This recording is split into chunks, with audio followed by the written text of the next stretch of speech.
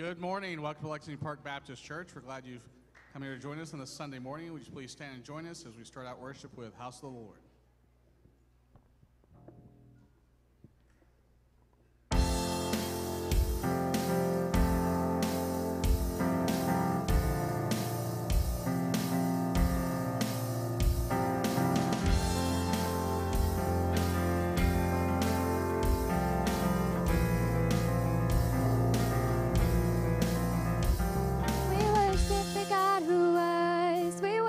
The God who is, we worship the God who evermore will be.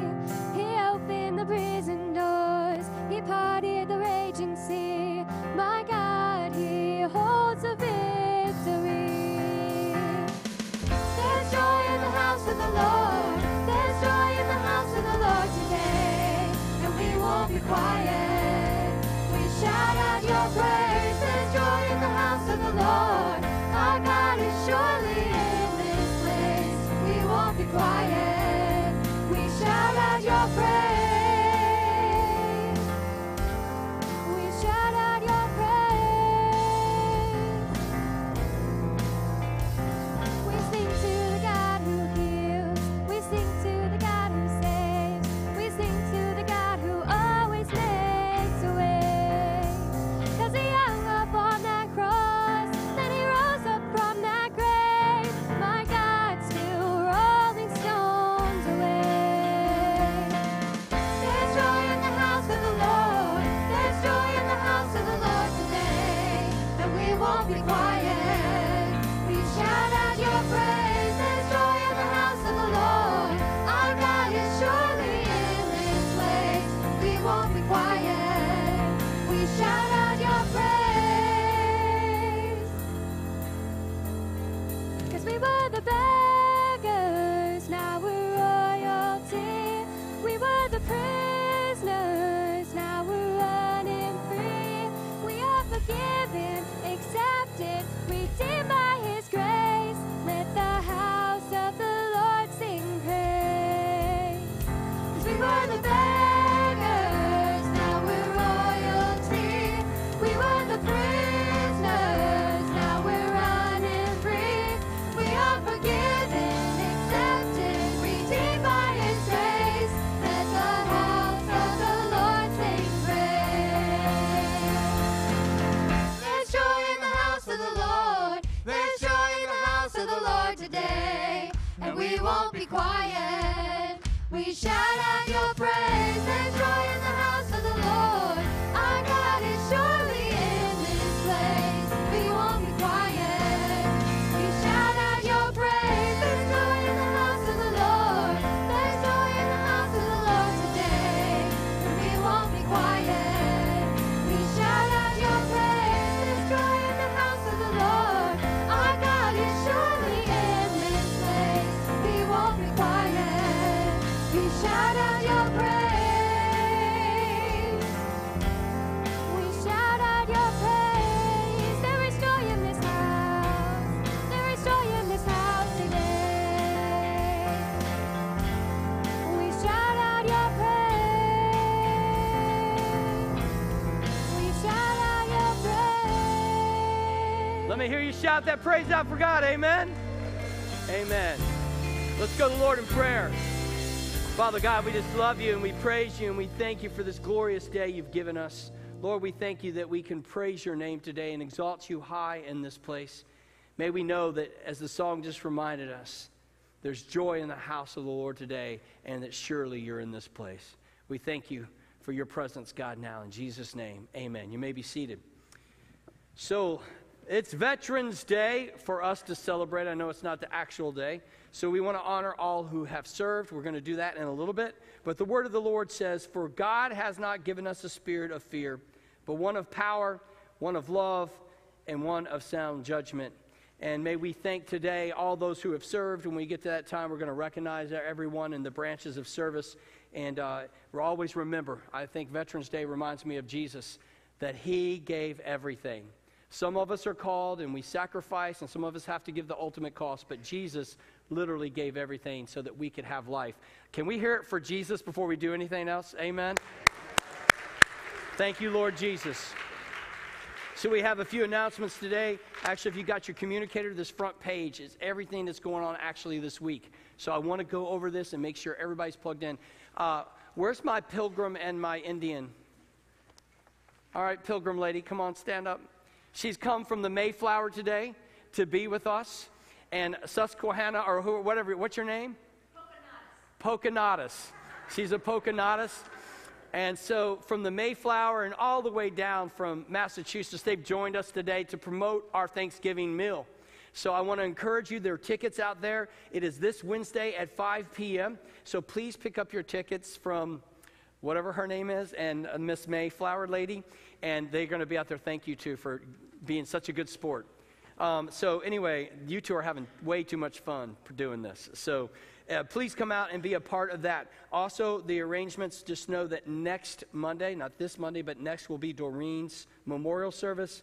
Calling hours are 3 to 5, and 5 to 6 will be the service, and then a potluck dish to follow the worship service. So please make plans now if you can. Shoebox Sunday is today. We're going to bless the shoeboxes, and this week we'll be taking them. Carol, you're going to have to get up here when I get to the blessing, so you can make your way up here at greeting time. And sin relief. Be praying for Israel. A lot going on over there. And so I just got to hang out this weekend with some people from the Sin Relief team from Atlanta. And that is the big focus. So is getting care in there to Israel and even trying to get stuff in to recover in Gaza when they let them in. All right, so right now it's dealing with Israel and getting funding there, helping the missionaries that are over there serve and minister. So if you want to help with Sin Relief, the Israel-Gaza war, we're taking up funds all month long, so please be a part of that. Game night is November 18th, so Barrett, back there, see Barrett. So there's a lot going on, but we decided to go ahead and launch it this week anyway, even if Barrett's playing games by himself. I don't know how you play Uno by yourself, but he'll figure it out. All right? So if you want to come and do that, bring some finger foods to share or snacks and come on out for a game night here. You go down underneath the stairwell out there and you go into the fellowship hall. That's where game night will be. Also, Chipotle fundraiser for the preschool. So if you want to support that, who doesn't like Chipotle? Come on, man. So go buy Chipotle on November 13th and be a part of that. Also, I'm supposed to tell that youth tonight is at the McCombs house. So if you want to be there, it's a game night at the McCombs house. Everybody bring Uno if you have it, and bring a game that you would like to play for the kids. And I think she divvied it out. Who's bringing? The girls, I think, are bringing the drinks, and the guys are bringing the snacks. Or if I got it wrong, just bring something, and we'll have a good time. That'll be at my house tonight for the youth group. And Blacklight Dodgeball, which, sorry, adults, you cannot participate in that. But that will be November 18th. And then decorating the church is going to be November 26th. Whew, a lot going on. So put that on your calendars, be a part. And Sandy wants to promote the tea. Go ahead. So just a reminder, ladies, that we are starting signups for our Christmas tea, which is December 2nd. I see a lot of people that I haven't had a chance to sit down and chat with ever or in a long while. So this is just a really great opportunity to slow down and start the Christmas season with an opportunity to eat and fellowship. So I invite you to join us for that. And so look for Pocahontas or myself in the foyer after church, and we'll have iPads and we'll help you sign up for that. So thanks. Thank you. All right, let's stand and greet one another. Tell somebody you're glad to see them here today.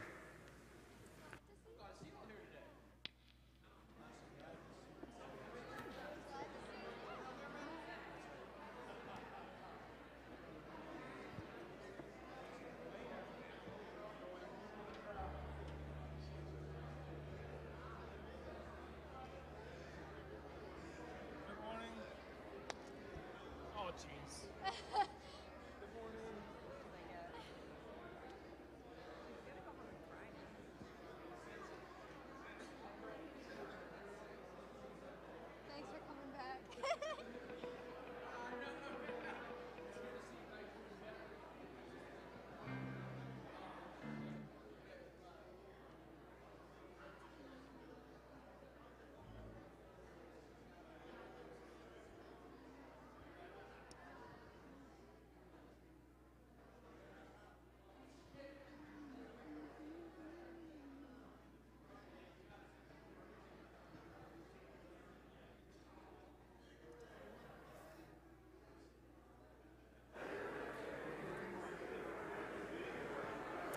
Everybody, please return to your seats.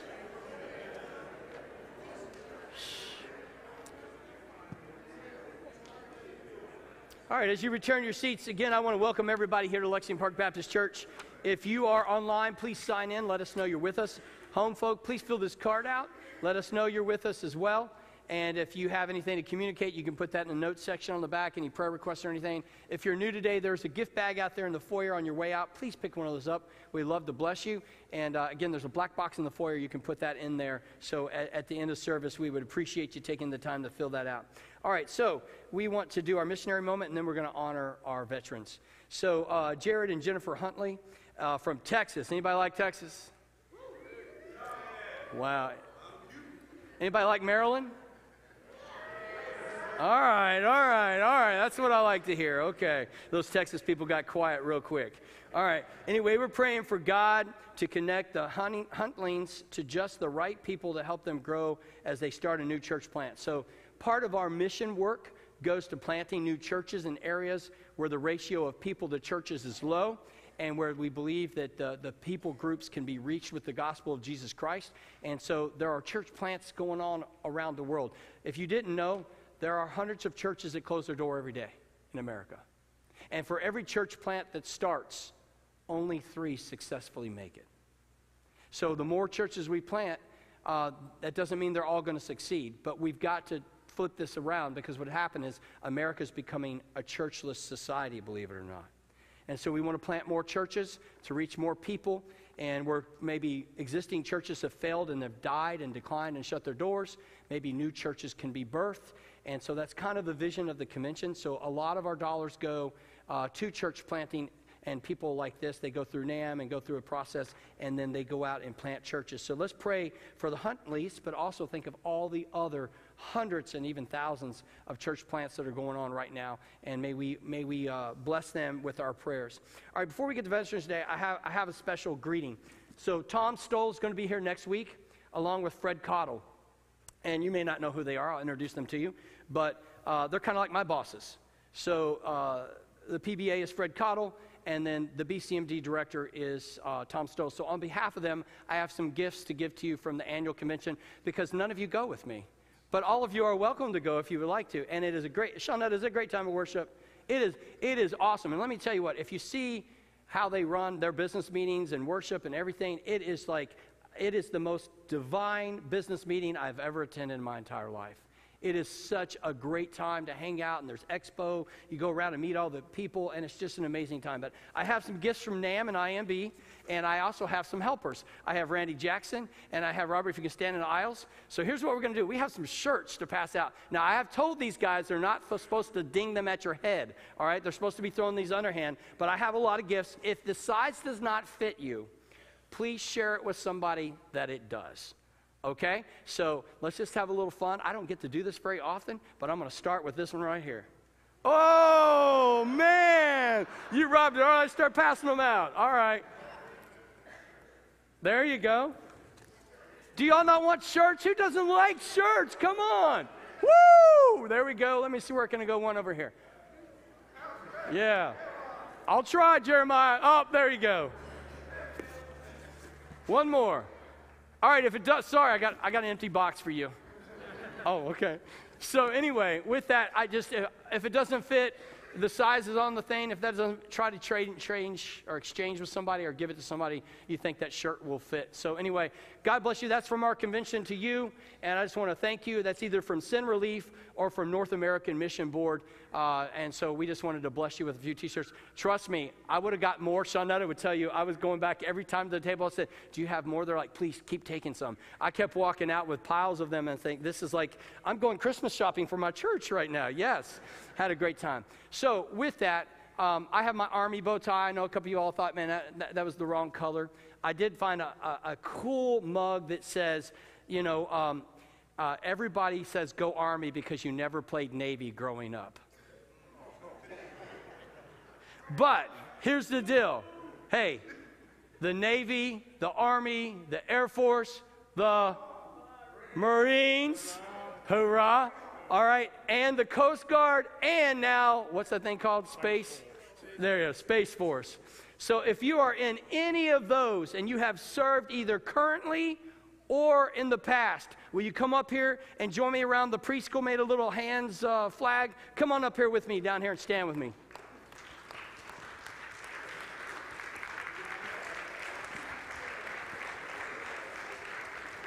Stand up tall.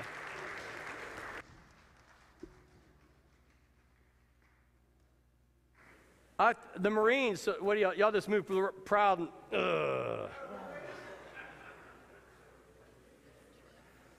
Come on around, come on in, you guys, get it tight. All right.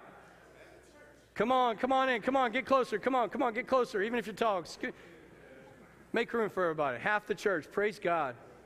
All right, you ready? If you are Navy, raise your hand. Hoorah, let's hear it. If you're Coast Guard, raise your hand. If you're Space Force, raise your hand. All right, I just want to get those out of the way, all right? Yeah. All right. All right. If you are Army, raise your hand.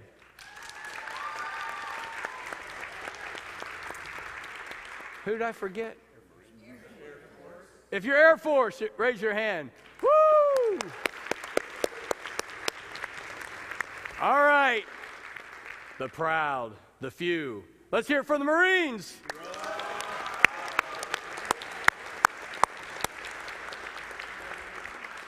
So let's bless all these veterans. I want to thank everybody for their service and what they gave. If you're currently serving, still on active duty or in the reserve, would you raise your hand? We want to thank you all.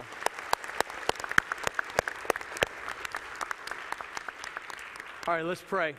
Lord, we just thank you for everyone. We thank you for all these veterans. We thank you for all that are currently serving us. Lord, we ask you to protect those that are actually literally serving us right now in harm's way. And Lord, we thank you for everyone and the sacrifices they made and the families that made a way for each one that's represented up here. We thank you for each family. We thank you for the service they gave to our nation, Lord, and we're grateful to be a part of the United States of America. In Jesus' name, amen. Let's hear it back for the veterans again. God bless you all.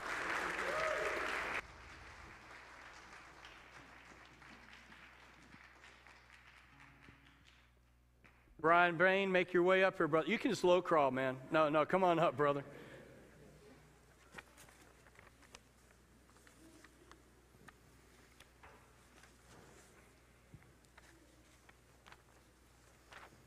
Y'all are moving a lot slower than I bet you did in your 20s, you all.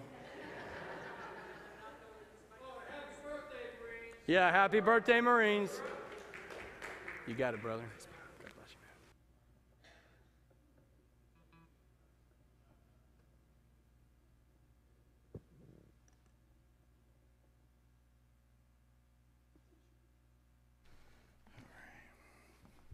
man.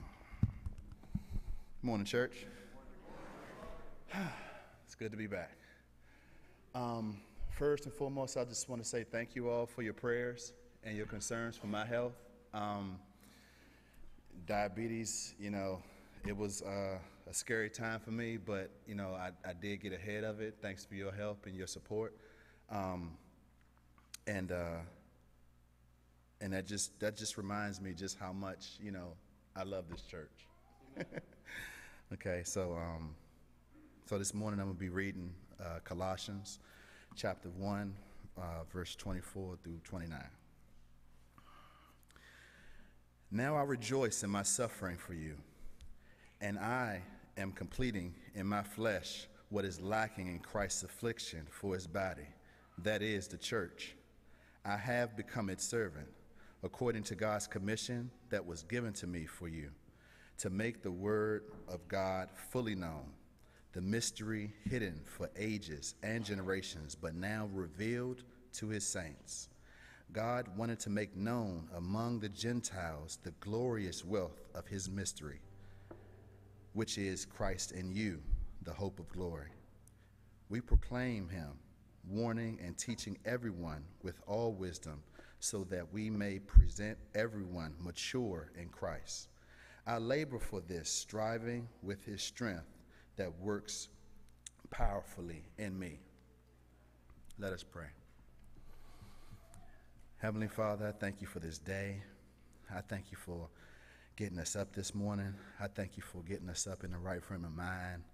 I thank you for protecting us and keeping us safe as we travel to wherever we go, Father, especially to this building, Father. I thank you for this body that's in this place right now, Father. I thank you for the support that we give one another. I thank you for the love that we share with one another. I thank you for all of the veterans that laid their life down on the line for our protection and our liberties and what we stand for this great nation. I thank you for your mercy that follows us everywhere we go, Father. I thank you for the love for those that we've recently lost, Father. I thank you for everything that you provide for us. In the midst of our grief and our suffering, there's love, and there's protection, and there's mercy, and there's always a reminder that you're always there. Whether it's life or death, you're always there, and you're always reminding us how much you love us, Father. I thank you for Jesus. I thank you for the blood. I thank you for everything. I can't stop thanking you because of everything that you provided for us, Father. And I say this in Jesus' name. Amen. All right, would you please stand and join us as we continue worship with Ancient Days.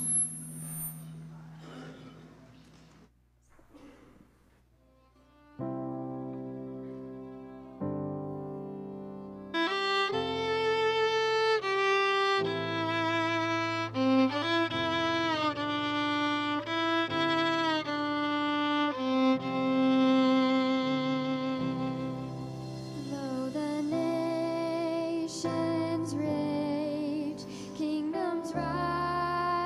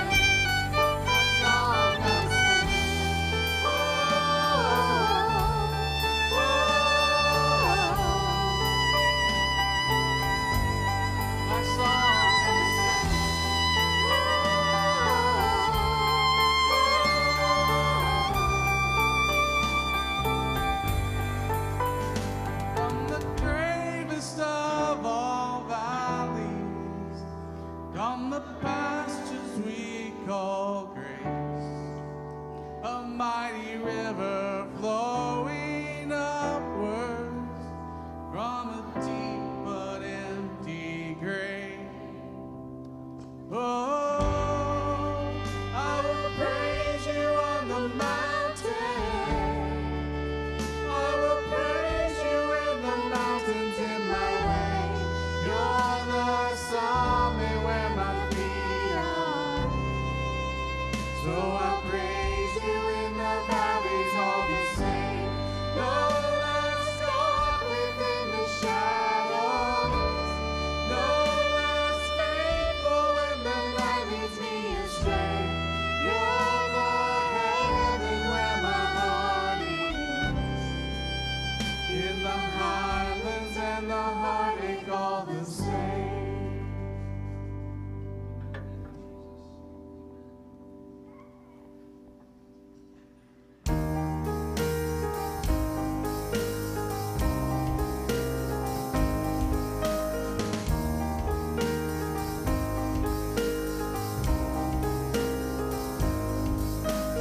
How I love the voice of Jesus on the cross of Calvary. He declares his work is finished. He has spoken his hope to me. Though the sun has ceased its shining, though the war appeared as lost, Christ had triumphed over evil. It was finished upon that cross.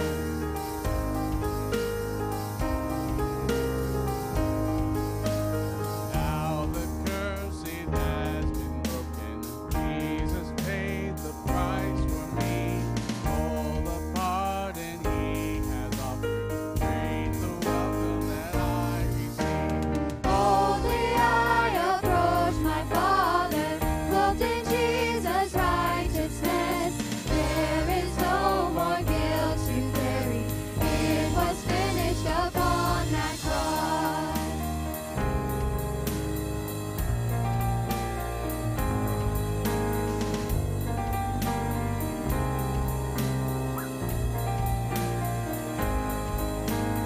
Death was once my great opponent. Fear once had a hold on me. But the Son who died to save us rose that we would be free indeed.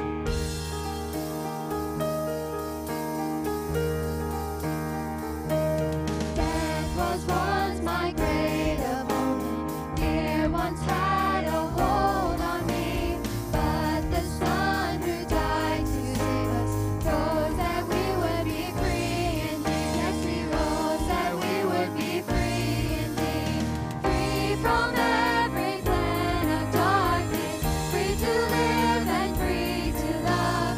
Death is dead and Christ is risen. It was finished upon that cross. Onward to eternal glory, to my Savior and my God. I rejoice in Jesus' victory. It was finished upon that cross. It was finished upon that cross. It was finished upon that cross.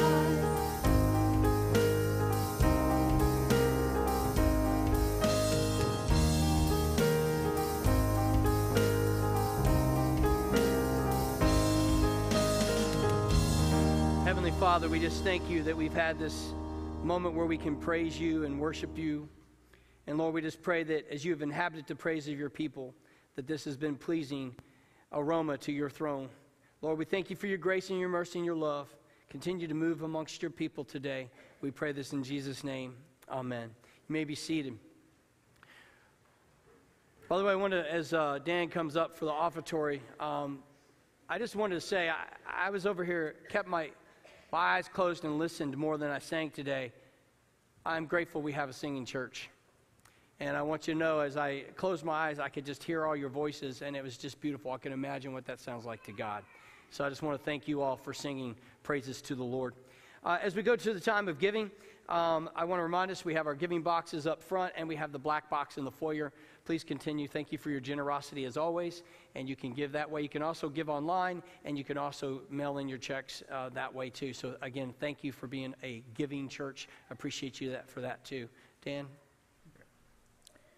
The scripture passage today for the offertory scripture is Nehemiah 10, verses 35 through 39.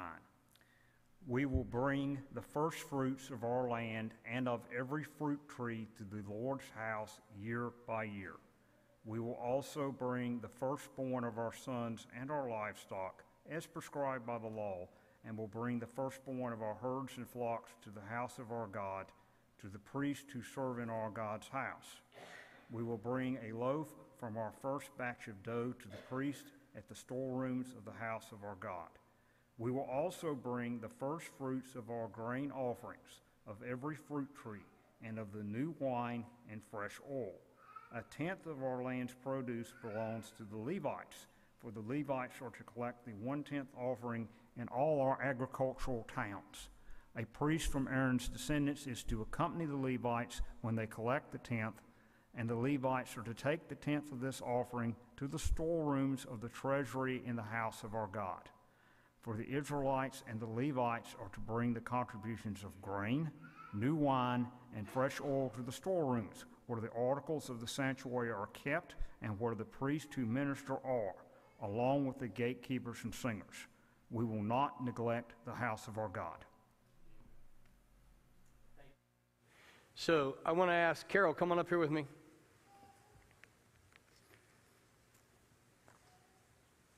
As part of our givings, you got to make your way through all that maze there. Yeah. As part of our giving, I want to thank Carol for leading for 2 or 3 years now. Well, we're going to make it, we're prophetic. We're going to make it 3, 4, 5, yes.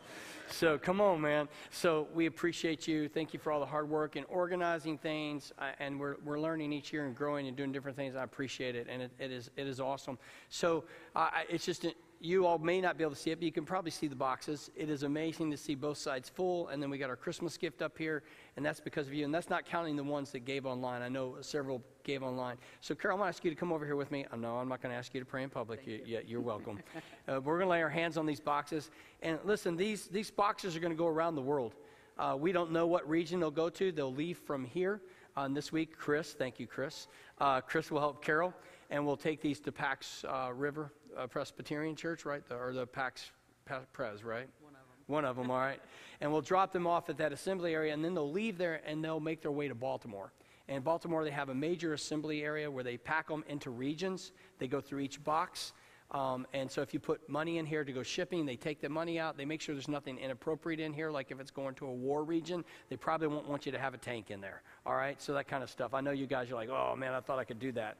But, there's different things that they make sure it's going to the appropriate place, and then they'll send it out around the world. It's really an amazing thing. If you've never seen it in operation, if you ever want to one year, I would contact Samaritan's person, go serve a day up there. They usually get booked, though, way early, so probably if you want to get a slot now, you won't get one. But if you've never done that, it's an amazing thing to see. So I'm grateful for the Graham family and Franklin Graham for the vision of a Samaritan's Purse. And I'm grateful for these boxes that will go around the world. So if you want to join me in praying, if you could close your eyes and join me as we pray over these boxes. Lord Jesus, we're grateful that we're so blessed. So stinking blessed, God. We have so much in abundance. And Lord, so many people around the world have nothing. And so, Lord, these little gifts from Dollar General and wherever else we got these things, or people I know handmade stuff too, Lord, may they go and fill a child's heart with such joy. May they know that they're loved practically. But Lord, as the gospel goes with each of these boxes, as a member of the Good Samaritan team will go into these villages where these boxes are sent out, I pray that families, and I pray that young boys and girls will open their hearts to the gospel of Jesus Christ because of a shoebox. Lord, how you can use something so small to do something big. I pray that these boxes impact eternity more than they impact the here and now on this earth. Lord, may these boxes get to where they need to go. May you give them safe passage and work with governments that are hostile to this cause. and make a way to get these boxes to boys and girls that need to be loved on and need to know that there's something bigger than themselves and whatever part they're in, that there is something that's out of this world, and his name is Jesus. May they hear that name as these boxes go to their villages and where they live, and may hearts be open, I pray, in Jesus' name. And all God's people said, amen. Thank you, Carol. God bless.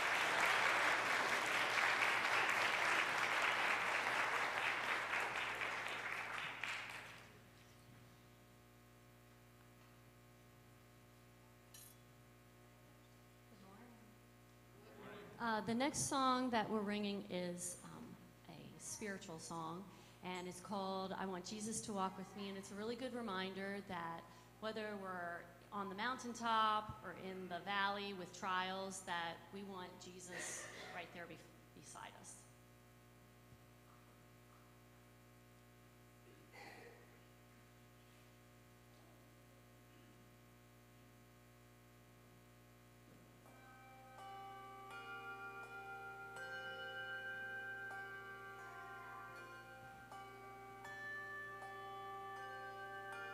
I want Jesus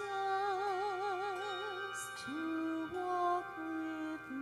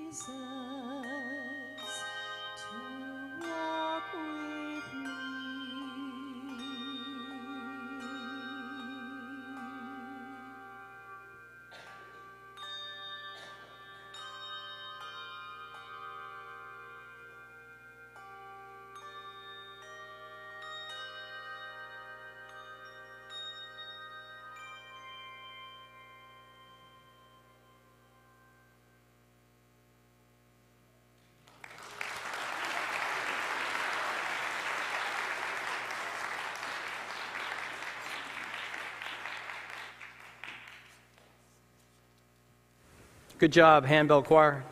Sounded good to me. I don't know how it sounded to everybody else.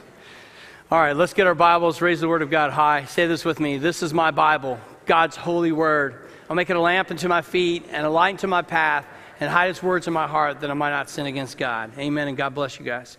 So today we're going to continue on this unseen journey, as today you should have put the pieces of paper in your Bible, and we're going to be talking about the angelic encounters. So we have angelic encounters. So today we're looking at the unseen realm and how angels connect with us in our life. So whether you know it or not, Touched by Angels was not too far off, if you remember that show. Every single one of you, if you are a believer in Jesus Christ, you don't have a guardian angel, you have guardian angels. We're going to talk about that today. Whether you see them or not, whether you believe them or not, they're there. And they're watching over all of those that will come to know salvation of Jesus Christ. Also, they're there to carry out God's bidding. And so I want to talk about the role that angels will play in end times, the role that angels play in our lives now, and how we should kind of see that and understand that. Now, most of us are going to say, we believe in Jesus. I hope. Have you ever seen him? No. You believe in the Holy Spirit? Oh, man, Baptists got a little excited about the Holy Spirit, man. Look out. You never seen him either. Now, you see the evidence of it. And the Bible describes it like you see like trees moving. Jesus described it. You see the wind and the evidence of the wind. You don't see the wind, but you see the evidence of it. And so sometimes we see the evidence of Jesus in us. And one of the greatest compliments is when people come to me, or to you it should be, and they say, man, I see Jesus in you. What you did or how you acted or the things that you said, I see Christ in your life. Or you can see the evidence of the Holy Spirit doing things that are beyond us, and you're like, that has to be God.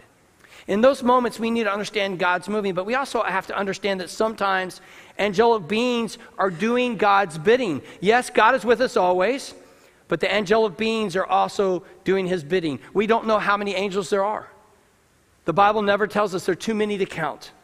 Right? So we just get examples of these multitudes of heavenly hosts that come at us, and we believe the stories of Christmas, and we're going to talk about that at Christmas time. All these angels, and we believe in these things, but we haven't seen them. And then we get to real life and we're thinking, well, that's just the Bible. Or that was back then. Have the angels stopped to exist? No. If Jesus confronted demons, are demons still real? We talked about this last week. I hope you understand. Yes, they're still active. Guess what? So are the angels, and the angels outnumber the demons. All right? Lucifer was able to deceive a third of heaven, but not all of heaven. That means 2/3 of the angels, how many that are, they're still there combating on our behalf. They're still there doing what God has always called them to do, and we're going to talk about what some of those things are. So understanding the encounters in the spiritual realm, I believe, are important to our faith. I think so many times we live our faith temporally. We go to church. No, you are the church. By the way, that's a T-shirt moment right there. You are the church. Do you know that the greatest institution, if you want to call it that, on the face of the earth is the church? It's the only one that has an eternal impact. It's the only one. Organizations can do great things. Listen, Samaritan's Purse, if it's of any worth, it's because of the eternal impact shoeboxes will make, not the temporal impact that it will have on a person's life. You come to church not to sit on the pew because they're not very comfortable. Hey, all right, yeah. You know, you come to church because it should say, today something eternal is going to happen in my life. You may already be saved, but something God's going to do to make me more like what he's called me to be. I'm going to understand more about Jesus today. I'm going to understand more about the Word of God. I'm going to be able to take this and apply it to my life and live differently this week than I did the week before. If you're on a Christian journey, that should be happening every week. You should start to see the things where you mess up and say, God, I don't want that misstep anymore in my life. I want to walk with you, like the song we just sang with Shawnetta. So understanding these encounters, we may not realize they're happening, but they're all around us. I believe this, and sometimes we don't talk about it. Baptist churches, listen, Ken Drake came up to me. Ken Drake, I'm not going to say how old you are, but you've lived a good long life, right? And you have never heard a sermon on these topics, have you? One or two. And how many years? All right, we'll stop right there. You can know, listen, this is our Abraham, amen? Yeah. He has been around. I know he knows the Lord. And he came up and said, I've never heard it like this. Like all this, the depth of what we're going into. Probably most of you have not had sermons like that. You get touched by it, or you get touched by an angel. Did you get that? It was a joke anyway. You know, you have a little dabble here. You read it in a devotional. But unless you read like a book like by Billy Graham on angels or something like that and just focus in on it, very few of us have studied in depth the spirit realm. So I want to encourage us. The world should not, listen, those people that are new age, they should not beat us on this. We should be more spiritually attuned than any new age, which is really attuned to what? Demons. We should be in tune to the kingdom of God. We should be in tune to the kingdom of heaven. We should be in tune to the angelic beings and their presence and what God wants to carry out. We should be living a life that can discern these things in the temporal. We can see the unseen in the seen. That's why I really want you to start getting spirit eyes. How can I see? Listen, when somebody starts doing something stupid, nobody's ever done that, right? It could be sin, flesh, but it could also be influences and powers of darkness that are moving to cause division, to cause factions, to cause problems, to cause your marriage to be in ruins. It's that practical. It's that real. I believe that we can start to apply it to our lives and see change. I hope, at least, that you'll be able to do that. The first thing I want to do before we do anything is you are indwelled by the Holy Spirit if you're a Christian. So listen, these angels have nothing over you. They have nothing over you because you got the Holy Spirit. Demons have nothing over you because you have the Holy Spirit. I want you to know where our hope comes from is God. Who do we trust? God. Where's our faith? In God, in the Lord Jesus. And he promised to send the Holy Spirit. Does Jesus lie? No. So that means if he says, my spirit, God's Spirit, the Holy Spirit is in all of my believers indwelling you, then guess who's in you? The Holy Spirit. God is in you. I know that freaks us out, right? But he's there. Listen, I hate to tell you this. When you look in the mirror, he's there. As you age and you have aches and pains you never knew you had before, he's there. When you have peaks and valleys in your life, he's there. He's literally right there with you. We just need to acknowledge him. We need to see him at work. We need to know he is there with us. So as we talk about these angelic encounters, I want you to look at these verses I've given you. Some of them I needed to explain because some of them say, whenever you see angel of the Lord versus the angel of the Lord, there's a distinction. So I listed them in here. You're going to need to take notes because there's a big difference. If you ever hear the angel of the Lord, that is different than God just sending an angel of the Lord. Who knew that? A few of you. Most of you don't. You read the Old Testament and you're going to read the angel of the Lord shows up. And you're going to say, well, who is that angel? I'm going to tell you today in just a minute. So who are these angels? First of all, angels are messengers. The Bible describes them as messengers. Angels are warriors. They battle on our behalf and for God's kingdom. Angels are ministers. They minister and serve us. Angels are harvesters and angels are worshipers. Now, what do you mean by harvesters? In the end time, God has given this great privilege to the angels. They will grab the elect from all corners of the earth for the Lord Jesus Christ. If we're here and he comes back, we're going to see angelic presences like we've never seen before. Glory to God, amen? I hope I get to see that. Whether I get to experience it or I'm watching it, that is going to be cool, right? So I get to see all these angels do their thing. Angels have always done those things that I just described, so we'll give them to you again. Messengers, ministers, warriors, harvesters, worshipers. They do all of those things and they do them well. And they're called to do those things as examples to us and around us, and they're constantly doing that in the spirit realm. So angels are watching over us, literally. They're among us. They're right here. God's Spirit is here. God's Spirit's in all of us. And God's Spirit and presence can move in the atmosphere here. But the angelic beings are here too. Because guess what? If you've been assigned at least plural, I'm going to get to in a minute, at least 2 angels assigned to everyone that will ever be saved, this room is filled with angelic beings. Wow. Where are they sitting? I don't know. They're here. They're battling for our souls. They're battling for us. They're worshiping God on our behalf. They're there for our good, even to minister to us, to watch over us. Guess what? They're in our homes. They're in our lives. They're in our marriages. They're in our families. They're in our parenting. They're in our workplaces. They're in our schools. They're in government. They're in nations. They're in civilizations, and they're in the world. And guess what? They're in this church. They're everywhere. Now, are they to be worshiped? No. They teach us how to worship. They're not to be worshiped. All right? They're not to be prayed to. They're not to be glorified in that way. They are never to steal any glory from God. Anytime an angelic being would try to steal the glory of God, who would that be? That would be Satan in demonic presence. An angel will never steal God's glory. It belongs to him and him alone. So that's where I want to get to this angel of the Lord. If you go look in the Old Testament, you'll hear like with Moses and the burning bush, you've got Joshua, you've got Gideon, you've got the donkey when the angel of the Lord shows up, and you hear the angel of the Lord, and he speaks as he is the Lord. Would an angel ever speak as the Lord? No. Would an angel ever allow Gideon or another person to worship him? No. So who is this?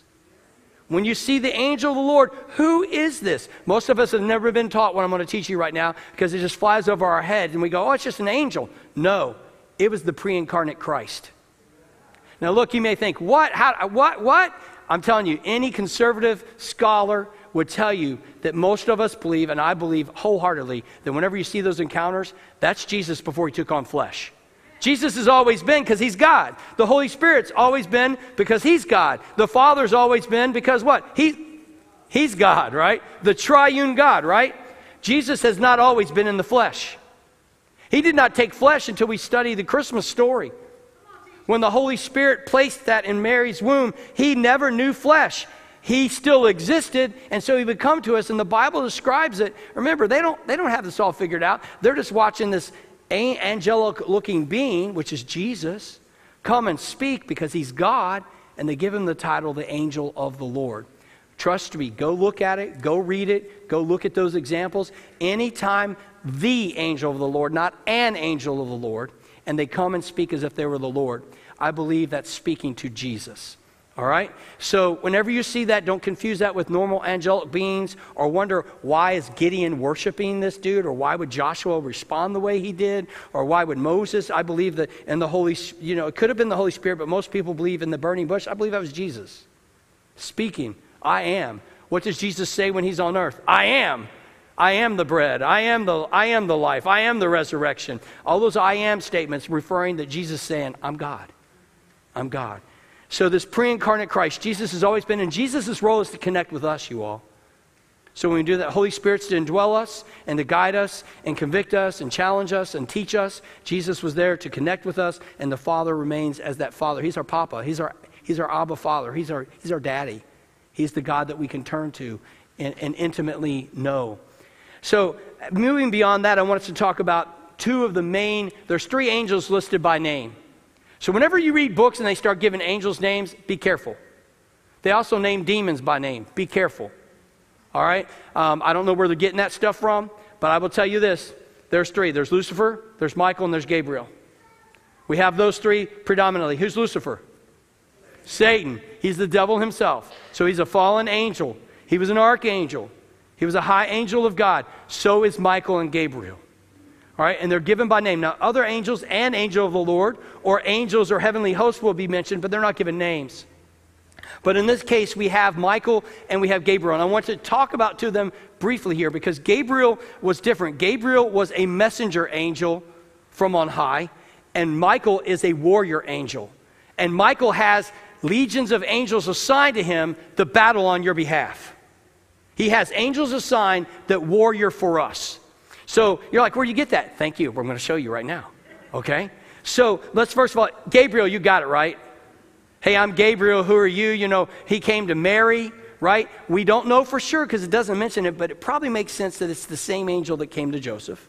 All right? He could have been one of the angels that was at the tomb, most likely. All right? That's his role. He played a significant role in messaging Jesus. But specifically in Luke 1:19, it says, the angel answered him, I am Gabriel who stands in the presence of God, and I was sent to speak to you and to tell you this good news.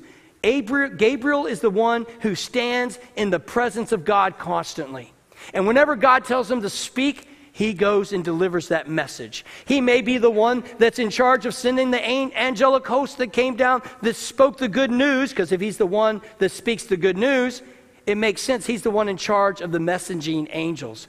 We're going to learn here in a minute now, when we move to Micah in Jude chapter 1, verse 9, it says, "Yet when Michael the archangel was disputing with the devil in an argument about Moses' body, he did not dare utter slanderous condemnation against him, but he said, 'The Lord rebuke you.'" So what's Michael doing here? He's fighting with the devil. All right, we're going to go back to that one, but I want to move on to Revelation right now on the screen. Revelation 12:7. "Then a war broke out in heaven. Michael and his angels fought against the dragon." The dragon's the devil. "And the dragon and his angels also fought back." So we have Michael that's warring in heaven. This goes back to the fall. So he's battling with Satan. Moses never got to go to the promised land. I hope all of y'all knew that. All right, he died. And supposedly in Jude, we get this encounter where it says the devil was fighting over Moses' body with Michael. All right, I don't know why. You can ask God that later on, all right? But whatever reason they're battling, Moses was a deliverer. And so for whatever reason, the devil wanted his body. And Michael came to defend the body of Moses, and he didn't use his own authority, but he rebuked Satan by whose authority?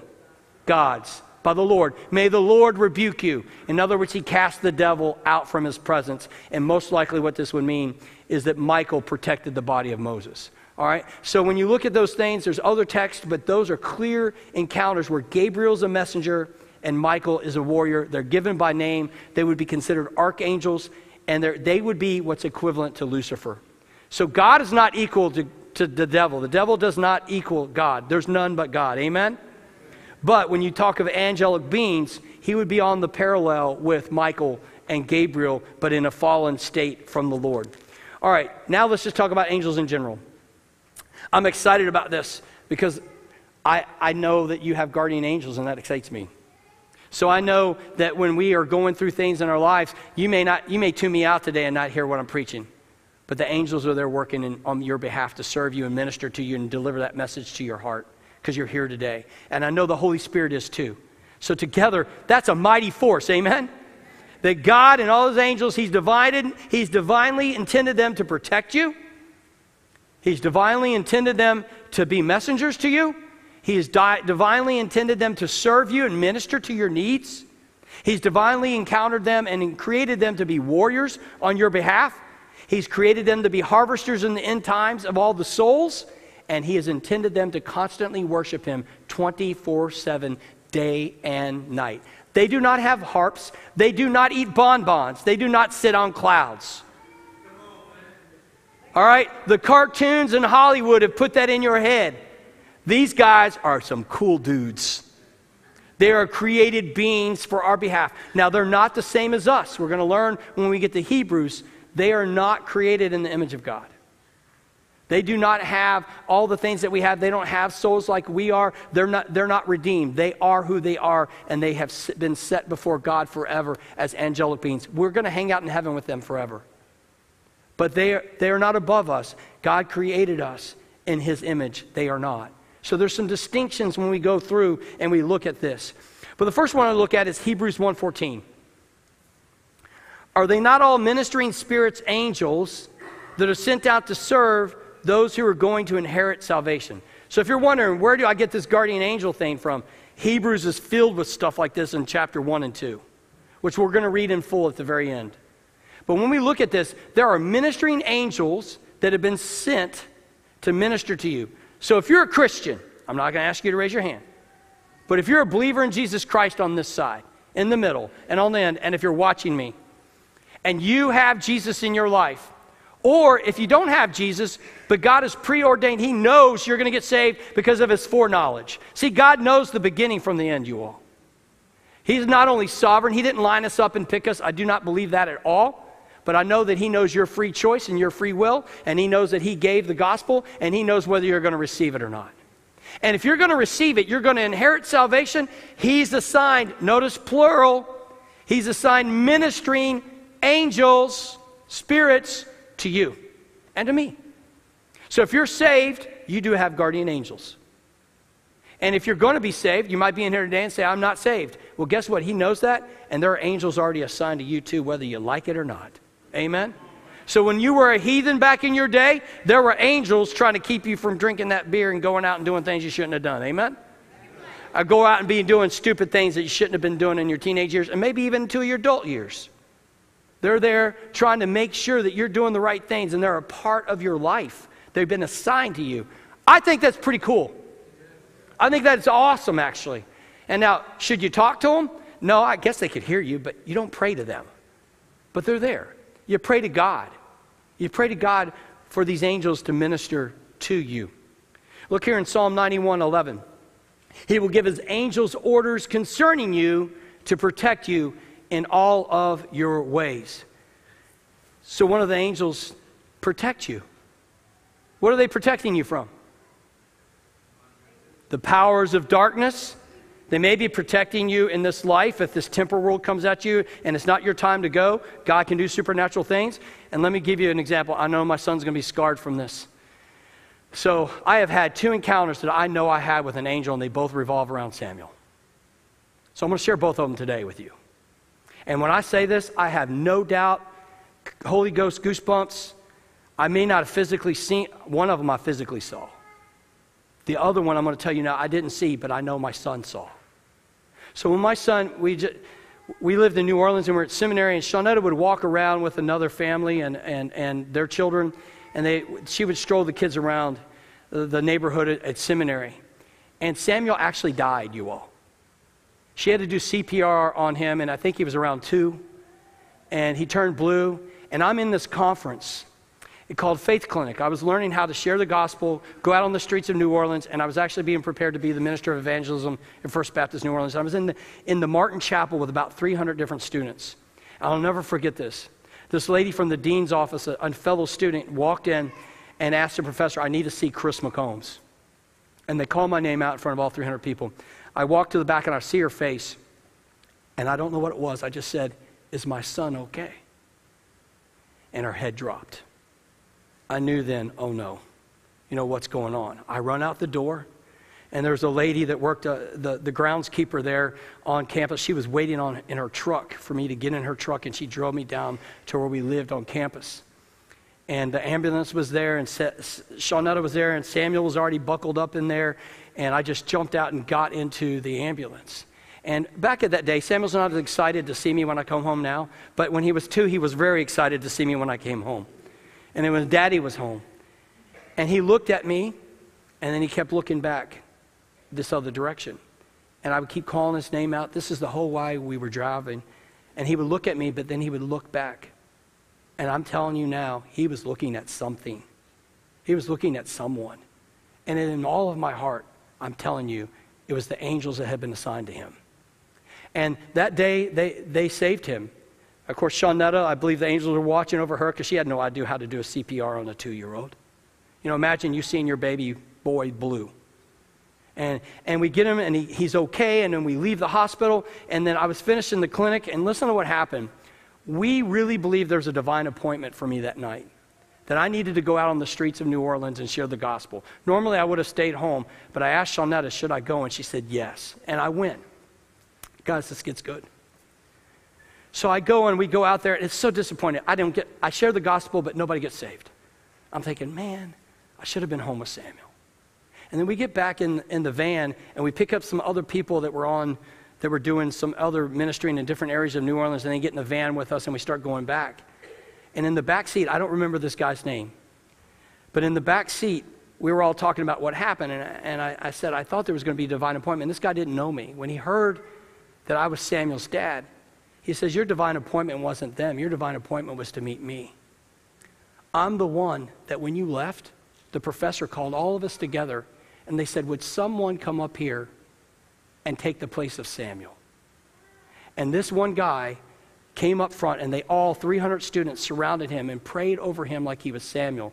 Would you know that at the very moment the angels were ministering to Samuel, and as he went to the hospital and we found he was healed, that was when they were praying for 30 minutes over him.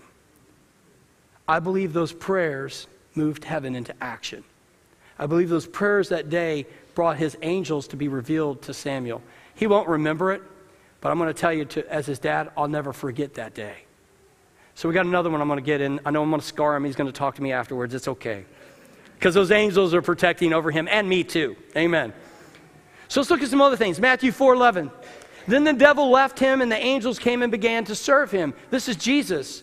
So Jesus is in the wilderness. He's been tempted by Satan. He's 40 days without food and water. And then what happens? The angels come, his angels come and do what? Minister to Jesus. Would they not also minister to us? They serve us. Now, they physically served him.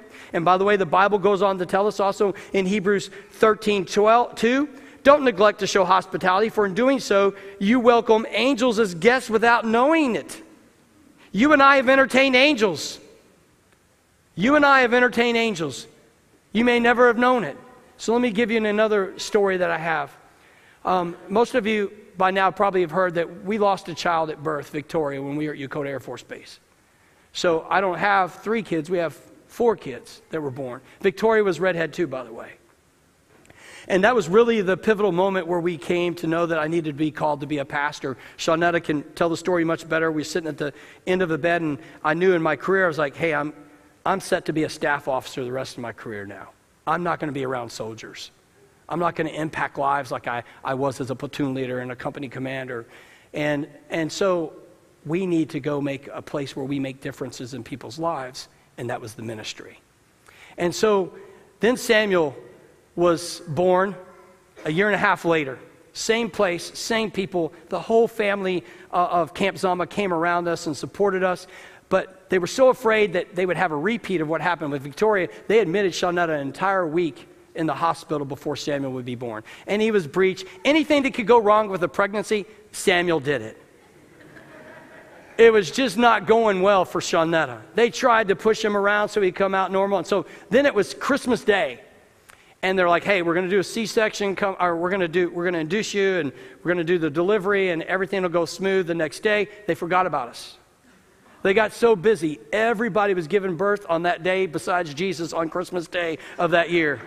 And they all come in the Yokota Air Force Base, and then Samuel is coming out. His feet are coming out. He's an airborne trooper, I'm telling you, man. He was coming, and Shauna's like, I'm going to kill him. They're saying, don't push. And she's like, I got to push. And this becomes this crazy emergency. And again, everything goes wrong. So here I am. I lost my daughter a year and a half ago. And they wheel my wife away. And they wheel my son out. And I have no idea what's going to happen. I crawl up in a ball and sit next to the elevator. There's one elevator door to the maternity ward at Yokota Air Force Base. And there's one desk that's right there, and a nurse sits there constantly. I want y'all to hear what happened. I'm sitting there. I'm by myself. I'm praying to God. I don't know what's happening. I can't be back there. So I don't know if he's okay. I don't know if she's okay. No one's given me any reports. And I'm crawling up, and I'm crying. I hate to confess, but I cry, if you didn't know that. And somebody gets off the elevator and touches my shoulder and says these words, it's all going to be okay. I just saw their feet, and it looked like they had like combat boots on. And then they walked past. And then I looked up, and they were gone. And I asked the nurse, who got off the elevator? She said, nobody got off the elevator. The elevator's still on floor 1. Do y'all just hear what I'm saying? I believe to this day, God sent that angel to tell me Samuel would be okay. And Shawnetta would be okay. In all of my life, that's the only time. I never saw their face. I just remember seeing their feet and then looking up, and they were gone.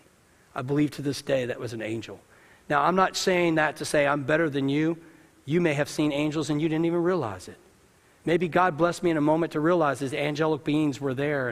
And by the way, that never happened with Macy or Savannah. That doesn't mean they're not as good as Samuel. Samuel just needed extra help, amen?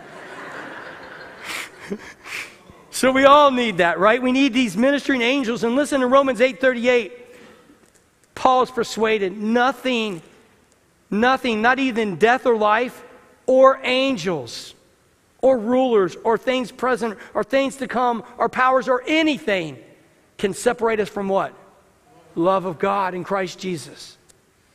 Nothing, not even angels can do that. Revelation 5:11. Then I looked and heard a voice of many angels around the throne. and this living creatures and the elders, and the number was countless, thousands, plus thousands of thousands. This is why I'm telling you, you can't count angels. We don't know. I don't even know how to add that up. Do you? Countless thousands, plus thousands and thousands more. That's a lot of angels, you all. Revelation 7:11. 7:11? Yeah. All the angels stood around the throne, and along with the elders and the four living creatures, and they fell face down before the throne and worshiped God. So the next time you pass the 7-Eleven, I want you to think of that. That all the angels are falling face down before the throne of God, worshiping Him. And that leads us up to this last section. I want to read actually Hebrews 1 and 2, and I just want you to listen. I'm not going to preach on it, so if you're like, oh my gosh, it's already 20 after, and he's going to preach on this whole 2 chapters of Hebrews, I just want to read it. I just want you to listen to it. Because it's probably the 2 most prolific chapters of Scripture that distinguish who we are, distinguish who Jesus is, and distinguish who the angels are. Because all of Hebrews is establishing Jesus as what? Our high priest. They're reminding us of who Jesus is. In these first 2 chapters, they tell us who we are, who the angels are, and who Jesus is. Chapter 1. Long ago, God spoke to our ancestors by the prophets at different times and in different ways. But in these last days, He has spoken to us by His Son. God has appointed Him heir of all things. He made the universe through Him. The Son is the radiance of God's glory, the exact expression of His nature, sustaining all things by His powerful word. After making purification for sins, He sat down at the right hand of the Majesty on high. So He became superior to the angels, just as the name He inherited is more excellent than theirs. For to which of the angels did He ever say, "You are my Son," or "Today I have become your Father," or again, "I will be his Father, and he will be my Son"? Again, when He brings the firstborn into the world, He says, "And let all God's angels worship Him." And about the angels, He says, "He makes His angels winds and His servants a fiery flame." But to the Son, "Your throne, God, is forever and ever, and the scepter of your kingdom is the scepter of justice. You have loved righteousness and hated lawlessness. This is why God, your God, has anointed you with the oil of joy beyond your companions. And in the beginning, Lord, you established the earth and the heavens. They are the works of your hands. They will perish, but you remain. They will all wear out like clothing. You will roll them up like a cloak. They will be changed like clothing, but you are the same, and your years will never end. Now to which of the angels has He ever said, "Sit at my right hand until I make your enemies your footstool"? Are they not all ministering spirits sent out to serve those who are going to inherit salvation? Chapter 2. For this reason, we must pay attention to all the more to what we have heard, so that we may not drift away. For if the messenger spoke through angels was legally binding, and every transgression and disobedience received a just punishment, how will we escape if we neglect such a great salvation? This salvation had its beginning when it was spoken to us by the Lord, and it was confirmed to us by those who heard Him. At the same time, God also testified by signs and wonders and various miracles and distributions of gifts by the Holy Spirit according to His will. For He was not subjected to the angels, the world to come, and those things that are talking about. But someone somewhere has testified. What is man that you remember him? Or son of man that you care for him? You made him lower than the angels for a short time. You crowned him with glory and honor, and you have subjected everything under his feet. For in subjecting everything to him, he left nothing that is not subject to him. As it is, we do not yet see everything subjected to him, but we do see Jesus, made lower than the angels for a short time, so that by God's grace he might taste death for everyone. Crowned him with glory and honor because he suffered death. For in bringing many sons and daughters to glory, it is entirely appropriate that God, through whom all things exist, should make the pioneer of their salvation perfect through sufferings. For the one who sanctifies and those who are sanctified all have one Father. That is why Jesus is not ashamed to call them brothers and sisters, saying, I will proclaim your name to my brothers and sisters. I will sing hymns to you in the congregation. Again, I will trust in him. And again, here I am with the children God gave me. Now, since the children have flesh and blood in common, Jesus also shared in these, so that through his death he might destroy the one holding the power of death, that is the devil, and free those who held in slavery all their lives by the fear of death. For it is clear that he does not reach out to help angels, but to help Abraham's offspring. Therefore, he has to be like his brothers and sisters in every way, so that he could become the merciful and faithful high priest in the matters pertaining to God, to make atonement for the sins of the people. For since he himself has suffered when he was tempted, he was also now able to help those who are tempted. May God add a blessing to his holy word. This is Jesus. He is our high priest. He took on flesh and dwelt among us so he could be among us. And I want to focus just on one verse, or really two, but over towards the end when you get to verse 14. He came to die so that he would destroy the power of death, which comes from Satan. Jesus conquered death. You do not have to fear death. I think some of you do. We do not fear death. Jesus has conquered death. Jesus has given us life. The one that holds us in fear to that is the devil. And look, it says that we have been freed from the slavery, from the fear of death. And then he goes on. He has not come in verse 16. He did not come to reach out to the angels. The angels already know they're in heaven. He did not come to reach them. He came to minister to Abraham's offspring. Who is Abraham's offspring? You and me. You and me. He took on flesh so he could be our brother. He took on flesh. He is our Lord. He took on flesh so he could be our Savior. He is our brother. He is our Savior. He is our Lord. Amen? That is Jesus. He's greater than the angels, but he lowered himself even to our standard and even beneath the angels so that he could die for you and me. What a Savior. What a God. What a masterful plan that God would orchestrate all this stuff for us. Wow. Does God hold you in high regard? You bet. Does he love you? You bet. Did he go to the extent of even lowering himself and humbling himself to take on flesh? He did. And that's what Christmas is all about, reminding us of those things. Today, I don't want you to fall before an angel. I want you to fall before Jesus. I want you to know who is the God, the one who created the universe, the one that created the heavens and the earth. All the things I just said, Jesus was there. The one who came to become your brother. The one who came to be your Savior. And if you don't know Jesus, today you can. And by the way, a bonus, you get some angels to join you too. But your name can be written in the Lamb's Book of Life. And so today, if you don't know Jesus, I want to invite you to know Jesus. If you've not been baptized, I want to invite you. And I pray that the angels will push you out of your seat. And if you need to join this church and you haven't, I'm asking those angels to kick you in the butt and get you up here and say, I want to be part of this family of God.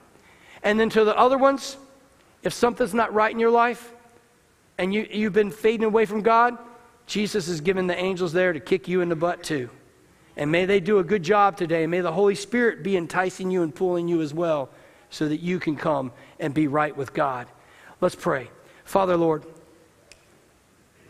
God, Almighty One, Creator of heaven and earth, the one true God, the great I am, we come to you. Lord, I thank you in your masterful plan, how you created the heavens and the earth. I thank you that we have a heaven that awaits us, and we have a new heaven and a new earth and a new Jerusalem that is yet to come. I am so grateful that, Jesus, you said you're going to prepare a place for us. I'm so grateful that you have sent your Holy Spirit that ministers to us even now. And I'm so grateful, God, for all of us that will inherit salvation, that you have given angels to help us to worship, to receive messages, to minister, to even harvest in our lives the things that are of you.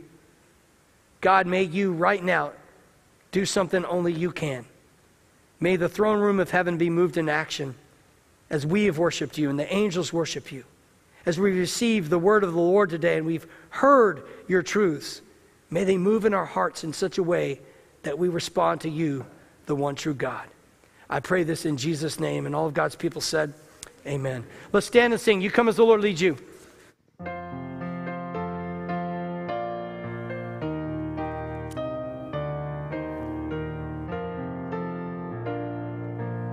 Angels from the realms of glory, wing your flight o'er all the earth.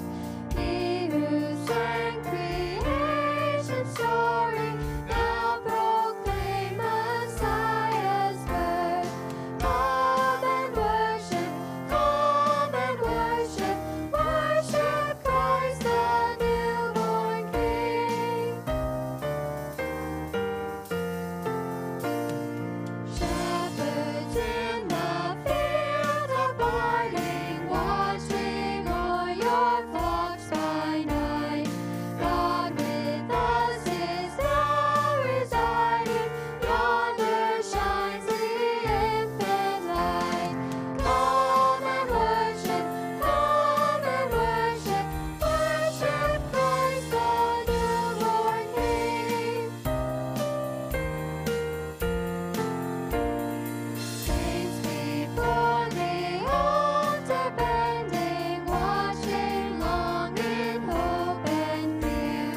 Suddenly the Lord descending, in his temple shall appear.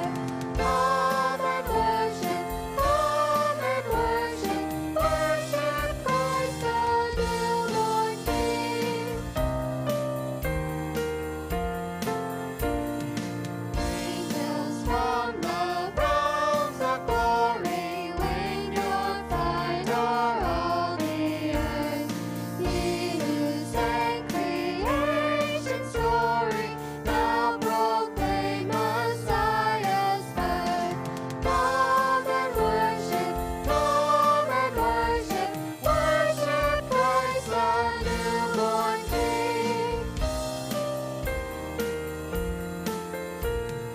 Shepherds in the field abiding, watching o'er your flocks by night.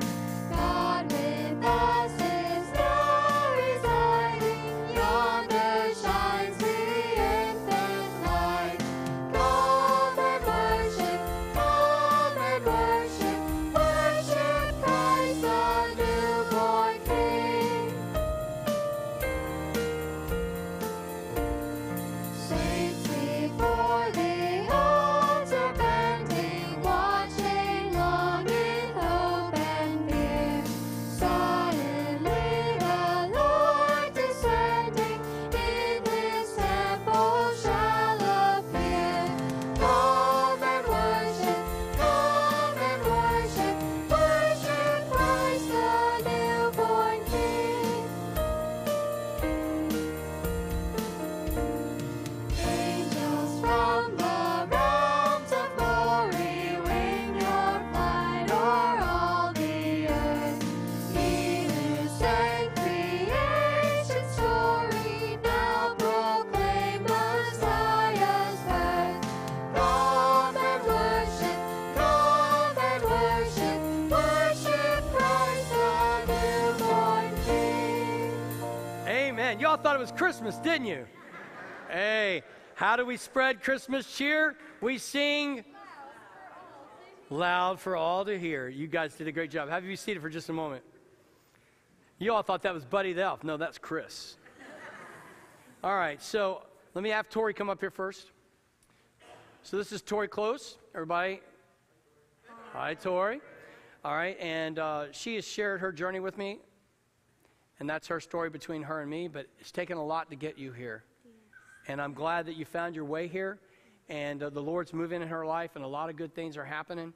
And I just want to encourage you to minister to her and love on her in her journey, and she has received Christ and has been baptized, and she's kind of returning to the church after years of being away. Amen. Yes. Amen. So for all of us that receive her out of her free will to join our church and be part of our family of God, say amen. Amen. Amen. You're stuck with us now. Have you sit down for a minute. All right, Vince, you come up. Megan, you keep writing. This is Vince. He's a Marine, but that's okay. Hoorah! Yeah. Been ministering to Vince and Megan for a while now, but I know Vince back from years ago, before COVID. Yeah.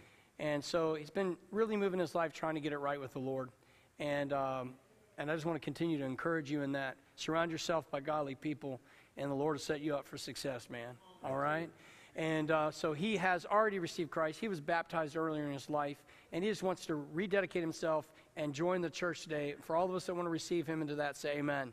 Amen. God bless you. Sit down. Megan, come on up here. Even though Megan's from Virginia Tech. Oh, where did my VTP? Oh, they left. Oh, man. Okay. You had some cheerleaders in here but they've gone. So Megan has come. She loves the church. She has Jesus in her life, but she's never been baptized. So she came up and says, I have to be baptized. I said, wait. You have to or you want to? And she goes, no, I want to. So may this be an example to everyone again. I know some of us struggle when we come from other denominations that may not do immersion baptism. Maybe you were sprinkled as a baby. She didn't know I was going to put her on the spot like this, but maybe that's in your background, right? And it's okay. They taught you Jesus, love Jesus, and that's a great thing. But when you come here, baptism's part of what we do to be an outward sign that you've given your life to Jesus. So I want to encourage you, don't be afraid of that. I know I see some other people, Jill, you all both done it, so you're not alone. A lot of people have done that. So encourage you, if you're out there and you've not done that, and Becky doesn't want me to pick on her. I know Becky's here too somewhere, yeah. So there's a lot of people that's been their story. And guess what? God is in your story. And whether it's 20 years ago you got saved and you get baptized now, that's a beautiful thing, amen? So I want to encourage you, if you've never been baptized, follow examples like Megan and those others I just named, and follow through and get a believer's baptism. So Megan, we're going to present you now to the church. All those that want and accept her decision in Christ and to be baptized and bring it to the family of God, say amen. Amen. Have you sit down up here. What an exciting day. You're stuck with us now. So as we leave today, I just want to remind us of the events. Is Gap meeting tonight? Yeah, at Panera? Gap at Panera. Youth are at my place. Handbells are meeting tonight or this afternoon. And so all the normal events are going on today. So be a part of those things as well. Come up here and hug their necks. Be careful. Linda will get you if you knock a bell off. All right? And I've learned you don't mess with Linda Lamb. All right? So anyway, come up here, though, hug their necks, let them know, and they're grateful to have them be a part of the family of God. Go have a great day. Listen in a blessing. May the Lord God bless you and keep you. May he cause his face to shine upon you and be gracious unto you. May he lift his countenance upon you and give you his peace. Go in Jesus' name. Amen.